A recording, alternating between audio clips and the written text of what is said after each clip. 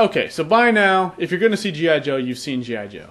If you were lucky enough to dodge the bullet, count your blessings. Now, I'm not here to review G.I. Joe, because I've already done that. If you haven't seen my review of G.I. Joe yet, by all means, go ahead and do that.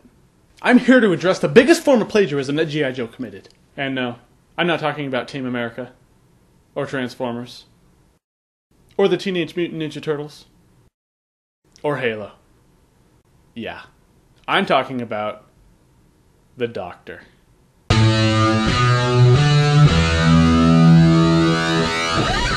Otherwise known as Cobra Commander, but not in this movie.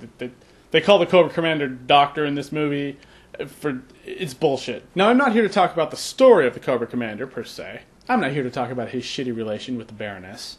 I'm not here to talk about his former friendship with Duke, which is fucking stupid. That's like making Batman and the Joker bunkies at prep school. But we're not here to talk about that. I was always thinking to myself, where have I seen this guy? He's too familiar. I have seen him somewhere. So I thought to myself, aha! Sub-Zero from Mortal Kombat. No, not quite. The 2-1B surgical droid from Star Wars. No, not quite. It's too metal. These dipshits maybe, but not the Doctor. The Cobra Commander from G.I. Joe. No, that's definitely not it. And then it came to me. It came to me in a flash, like it was from Christ. I found out where I have seen the Doctor, the Cobra Commander. There's the Doctor. And, are you ready? Drum roll. You ready?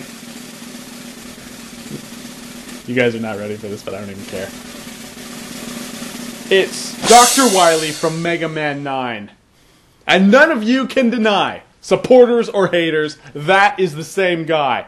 He is the same guy. Here it is again. That is Dr. Wiley from Mega Man 9.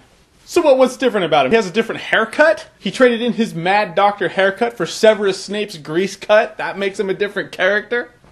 No. Maybe he's the love child. Maybe Dr. Wiley fucked Snape and they got the Doctor. And now that you look at it, what's he wearing? Is that a Delta 6 accelerator suit? I think it is. So all this time we've been making Halo cracks, when in reality and actuality, they've been dressing like Mega Man. So it's not a G.I. Joe movie, it's a Mega Man movie.